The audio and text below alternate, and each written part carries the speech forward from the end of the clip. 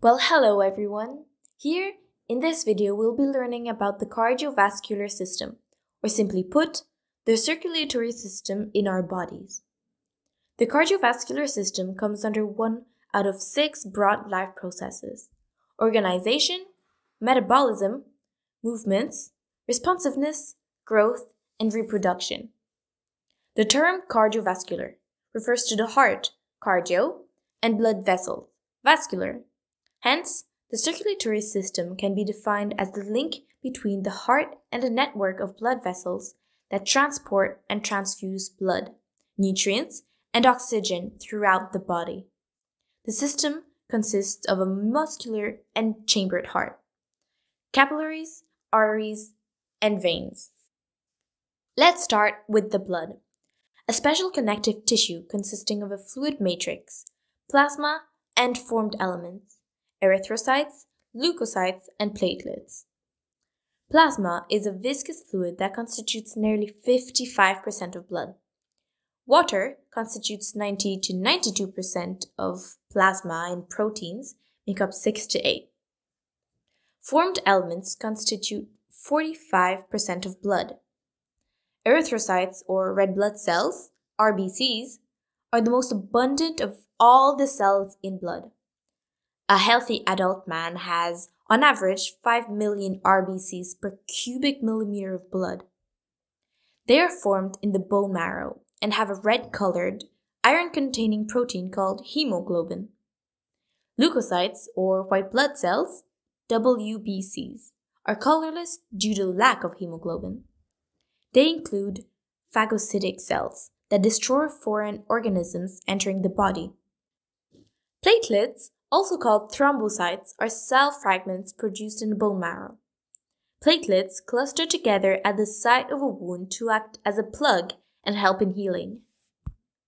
The heart is a mesodermally derived organ, i.e., it originates from embryonic mesodermal germ layer cells. The mesoderm is the source of bone, muscle, connective tissue, and dermis. It is situated in the thoracic cavity, in between the two lungs, slightly tilted to the left, the size of a clenched fist. No bigger, but absolutely vital. The heart is protected by a double-walled membranous bag called the pericardium. Your pericardium also covers the roots of your major blood vessels as they extend from your heart. The human heart, among other bird and mammal hearts, has 4 chambers: 2 relatively smaller upper chambers called atria, and 2 larger lower chambers called ventricles.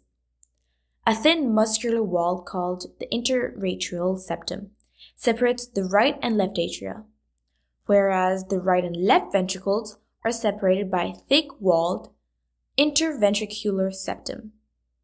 These septa prevent oxygen-rich blood from mixing with the blood containing carbon dioxide. The atrium and ventricle of the same side are also separated by a thick, fibrous tissue called the atrioventricular septum. However, each of these septa are provided with an opening through which the 2 chambers on each side are connected. The opening between the right chambers is guarded by a tricuspid valve, and the one between the left chambers is guarded by a bicuspid valve. Why the difference, you ask? In looking at the heart, you can see that the right atrium is much smaller to the right ventricle as opposed to the left atrium to the left ventricle. Think about it. If you push a smaller amount of fluid into a larger area, you have less pressure than if you push a large amount of fluid into a smaller area. A tricuspid valve allows for a more circular opening, readily allowing the movement of blood, which is at a lower pressure on the right side. Conversely, a bicuspid valve is better at tackling the high pressure on the left side, being able to spring back in place, avoiding any backflow. The openings of the right and left ventricles into the pulmonary artery and aorta respectively are provided with semilunar valves. These valves get their name from the crescent moon shape of the flaps that make up the valve. The specialized cardiac musculature called the nodal tissue is also distributed in the heart. The patch present in the right upper corner of the right atrium is called sinoatrial node, SAN, and the one in the lower left corner of the right atrium is called atrioventricular node, AVN. The SAN is responsible for the rhythmic contractile activity of the heart. So, how does the heart function? The cardiac cycle includes a description of the systolic contraction and diastolic relaxation activities of the atria and ventricles, the blood volume and pressure changes within the heart, and the action of the heart valves within one complete heartbeat. The deoxygenated blood, pumped by the right ventricle, enters the pulmonary artery and is passed onto the lungs from where it gets oxygenated. And then, the oxygenated blood is carried by the pulmonary veins into the left atrium. This pathway constitutes the pulmonary circulation. The left atrium relaxes while collecting this blood. To allow the flow of blood to the next chamber, i.e. the left ventricle, the left atrium contracts. When the muscular left ventricle contracts in its turn, pressure increases and the semilunar valves guarding the aorta are forced open, and blood is pumped into the body. The oxygenated blood from the whole body comes to the right atrium through the superior and inferior vena cava. As the right atrium contracts, the corresponding lower chamber, the right ventricle, dilates. This transfers blood to the right ventricle, which then pumps it to the lungs for oxygenation. Oxygenated blood from the lungs is brought back to the left atrium by the pulmonary vein. And the process goes on all throughout the life of a human being, but in a matter of about 0.8 seconds. From the heart, blood flows strictly through blood vessels, so the arteries and veins.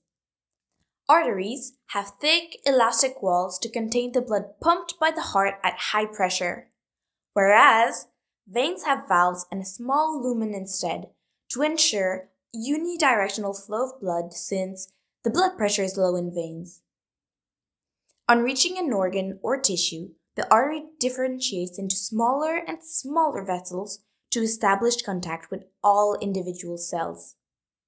The smallest vessels are 1 cell thick and are called capillaries, across which exchange of material between the blood and surrounding cells take place. Capillaries subsequently join together to form veins that collect wastes and other harmful substances for elimination. The vena cava is the largest vein in the body, which empties into the right atrium from where blood is taken to the lungs for oxygenation.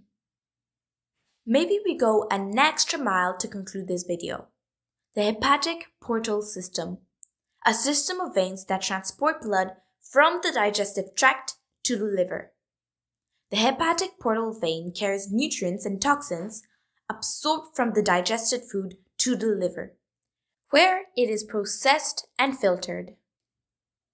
And with this, I hope you all have got an idea of the cardiovascular system in your bodies, the complexity and sensitivity of each vessel and muscle in the process.